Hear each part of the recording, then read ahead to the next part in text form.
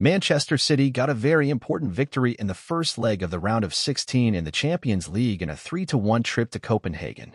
It was a great victory from the citizens, a victory that the two midfielders Kevin de Bruyne and Phil Foden made the main contribution with goals and assists.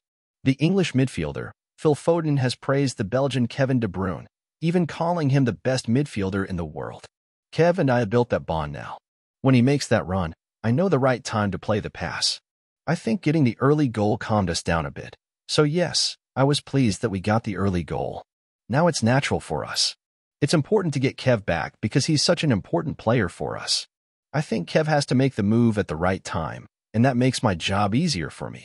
For me, there is no better player in the world to pass the ball. He is just a joy to play with and is so important to us. It is a special group. I enjoy every day with the boys. Look around and the determination and hunger is still there. Just like last year. We want everyone to continue to improve on the training ground. When you have that determination, it goes a long way, declared Foden.